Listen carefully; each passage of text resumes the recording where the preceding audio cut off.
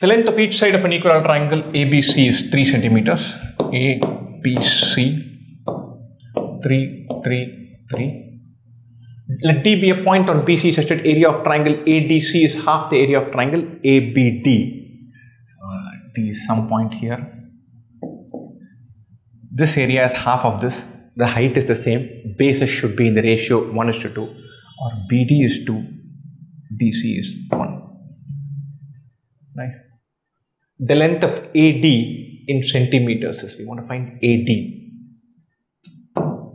This angle is 60.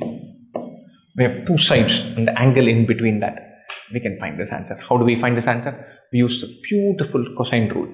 And so we know that AD square in that triangle is AC square plus DC square minus 2 times AC into DC into cos angle ACD.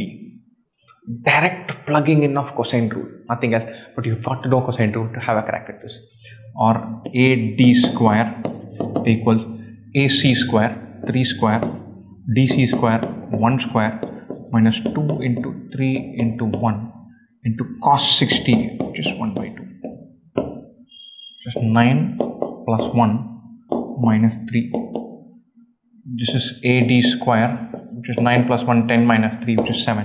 Or AD is root 7. If you know cosine rule, this becomes super easy. If you don't know cosine rule, it's a complete nightmare. Take away from this, no cosine rule. Learn cosine rule.